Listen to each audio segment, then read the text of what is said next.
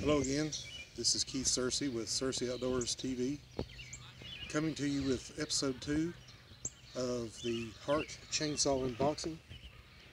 Something I forgot to tell you last episode was this chainsaw is equipped with a brushless motor that is, according to the manufacturer, is supposed to extend the life of the motor and also be better operating as far as the amount of power it has. To get started today, we're going to put some bar and chain oil in.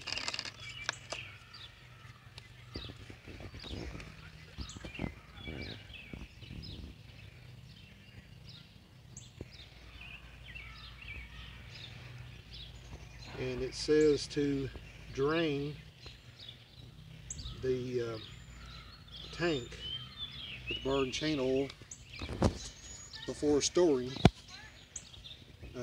in order to make sure it doesn't drip, because it will drip according to the manufacturer's instructions. Okay. The next thing is we have to have the battery, and the battery goes in the side right here. We've already checked the battery. The battery has 4 blue lights, meaning it's full. And so now we simply just place it in, and we should be ready to go. I'm going to remove the bar guard and give her a test. So it does have a little lag between trigger pulls, but I'm sure that's for safety more than likely. So let's see how it cuts.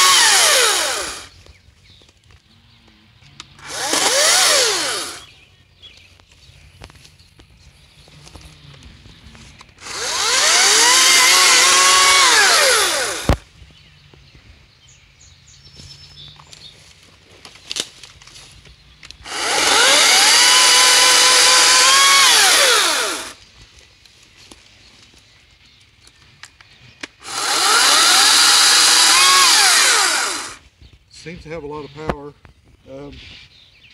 The course blade is new, so it's sharp and it is cutting very well. The only thing I really don't like is the lag, but that's something you have to get used to with a cordless chainsaw. So let's make a few more cuts.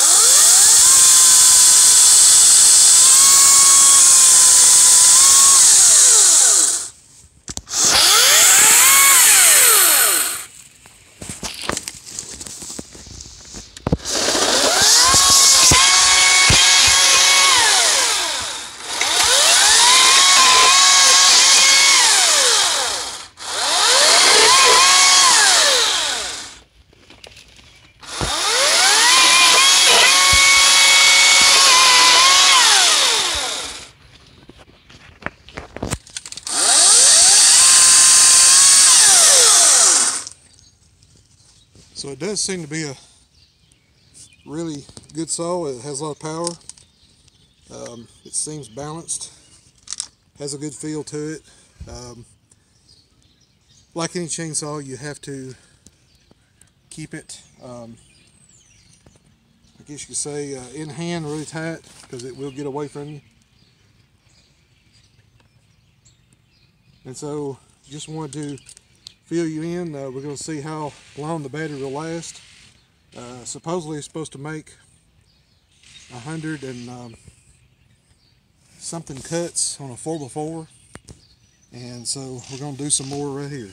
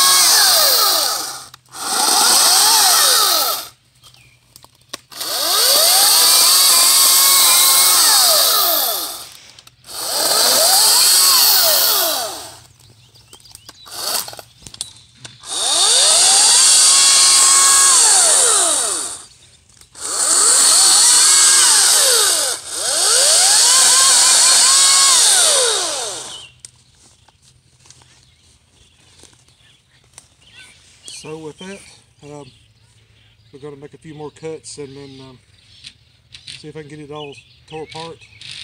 That concludes this video. The Hart 14-inch cordless chainsaw. I do feel it's worth the money, and I will show you or give you a report on how many cuts we make, as far as, well, how long it lasts, the battery. We'll see you in just a minute. We had a little mishap. The chain came off the bar, and had to figure out how to put that back on. A little bit easy to do once I figured it out. Has, of course, like all chainsaws, two set screws and one adjustment screw. Once I figured out how to get all that back together, we refilled the tank with oil again, and we are back sawing. And we have cut quite a bit of this tree, this branch, big branch, off this Bradford pear. Probably about at least 2/3 of it. And battery's still going strong. Still got one bar left, and I've made several hundred cuts. I'm cutting these branches up in small pieces to use for camp wood. So with that, I'm gonna get back to it and see you in a minute.